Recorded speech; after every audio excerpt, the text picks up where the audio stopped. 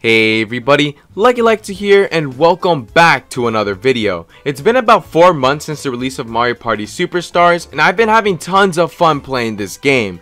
But at the cost of having fun, I may or may have not ruined a couple friendships. You see, Mario Party is the perfect game to have an excuse to yell at your friends and get toxic.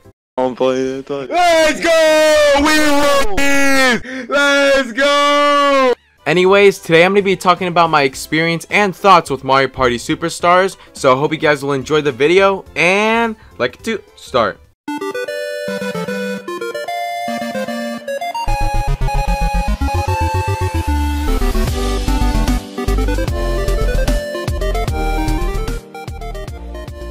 Mario Party Superstars is tons of fun. It offers great minigames from the previous games, 4 great and classic maps. I say 4 instead of 5 because Peach's birthday cake has ruined my life. I hope you don't land on my spot. Don't land on the spot. He didn't land on my spot. Oh, he landed on my spot. He landed on my spot. That map sucks. Oh, and who can forget the awesome stickers this game has? And Mount Minigames. Mount Minigames is great when you and your friends want to play quick Mario Party sessions. This is because it allows you to choose the minigame of your choice, and not only that, it also has some minigames that can only be played here, such as Survival, Coin Battle, and one of my favorites, Sports and Puzzles, specifically the sport minigames. Volleyball, ice hockey, and soccer are the available games in this category, and for a game that lasts 3 to 5 minutes, it gets intense. The puzzle minigames, on the other hand, are just Dr. Mario and Tetris type of minigames. I'm not a big fan of them, but I don't hate them either. The other game modes are kinda irrelevant in my opinion. I don't play them and I don't care for them either. My friends and I usually never play these game modes anyway. Enough with Mount Minigames, let's start talking about the real party. Mario Party Superstars offers 5 maps from the first 3 Mario Party games, which are Yoshi's Tropical Island, Spaceland, Peach's Birthday Cake, Woody Woods, and Horrorland, which is my favorite out of the 5. Each map has its own unique twist to screw up the players, such as the giant Bowser beam that shoots in the middle of the map in Spaceland. Each twist could come in clutch if you want your friends to have a horrible time for your own enjoyment, or they could just ruin your life and make you rethink of your life decisions. As someone who has been robbed from piranha plants and Peach's birthday cake, I can 100% say that it sucks. Although I redeemed myself when me and my friends played on Yoshi's Tropical Island. But I would be lying if I said playing that game was fun, because in reality, it was torture. You may be wondering why it was bad. It's because of all the damn lag. Look, I've never experienced lag before on Mario Party until I played in this session.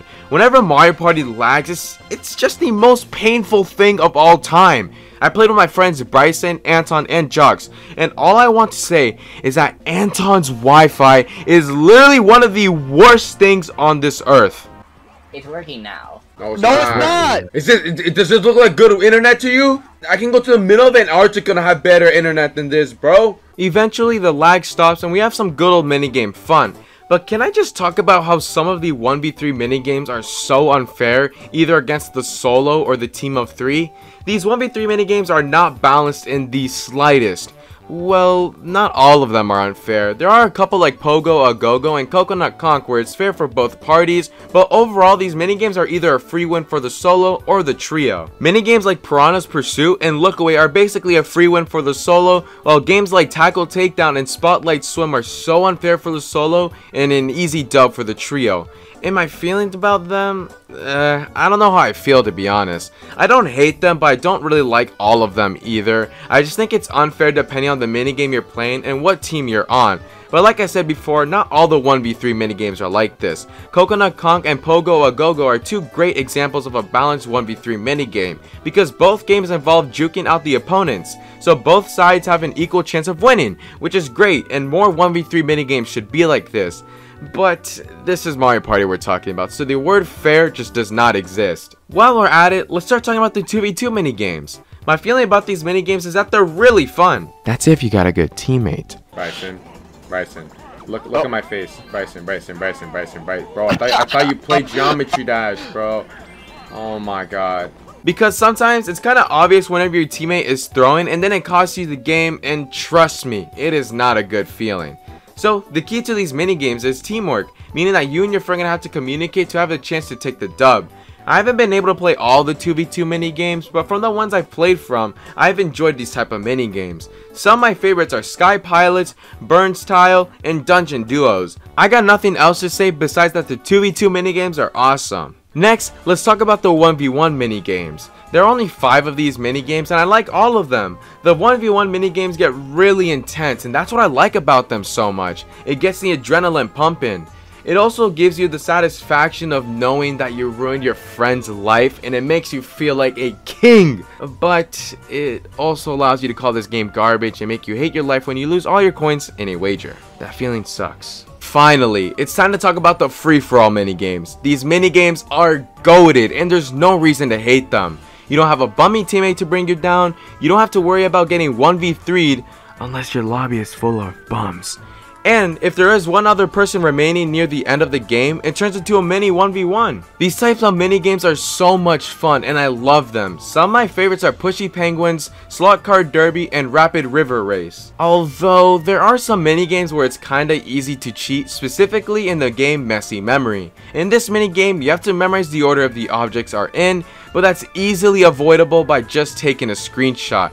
Everyone watching this video has done that once and you're lying if you haven't. Moving on from Messy Memory, I also want to say that not all the free-for-all minigames are perfect. Some of them are way too easy. Like there's one game called Roll Call where you just count the number of toads on the screen.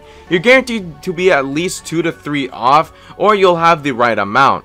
Oh my god, alright, I think that's about it for free-for-all. And I also think I covered every type of minigame, so that's good. Except coin minigames. Oh. Yeah, that's right. I almost forgot about that one. Well, would you look at that? How could I forget about these lovely coin minigames? I'm just joking, by the way. I don't want to talk about these type of minigames at all, in fact. The coin minigames are mid.